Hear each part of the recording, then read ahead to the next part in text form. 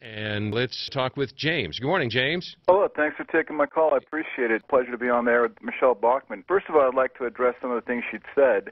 Israel is not an ally of America. It deliberately murdered American sailors and Marines on the USS Liberty on June 8, 1967. Michelle Bachmann's willing to overlook that.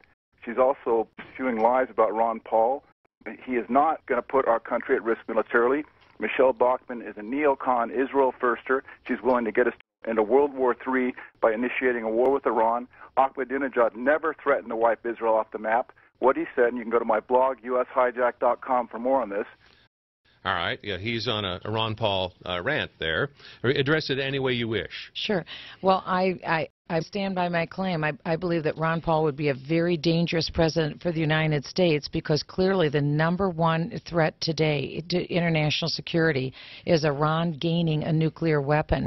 And it's simply untrue. All you have to do is do a Google search, and there is ample evidence of the president of Iran stating unequivocally that he seeks to eradicate Israel off the face of the map and that he will use a nuclear weapon against the United States of America. If there's anything that history has taught us in the last 100 years, it is this.